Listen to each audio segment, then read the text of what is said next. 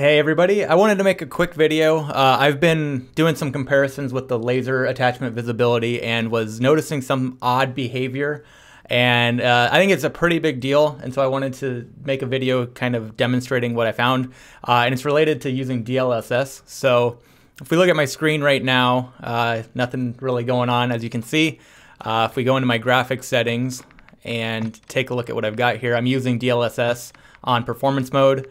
So if we go in and we turn this off, so we're not using any sort of upscaling feature or anything like that, apply that setting, and oh, what do you know? Look at this guy. He's been sitting here with a laser, and with the DLSS that I've been using, it just completely doesn't even register. So I'm not sure if that's hardware dependent. I'm using a 2080, again using the DLSS performance mode, but based off of some of the testing I've been doing, even if we put on DLSS and put it into like quality mode, so let's apply that and then take a look, it still is not making a difference. So if we bring this guy up again, he's got his laser, and you can see the visibility is, you can see it a little bit on the far left with the green dot, but not much.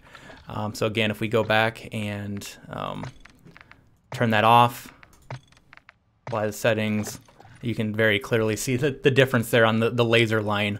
If I would go in and maybe if you're using DLSS and you've noticed that you're not seeing laser visibility very much in game, you might want to go take a look at that and turn it off.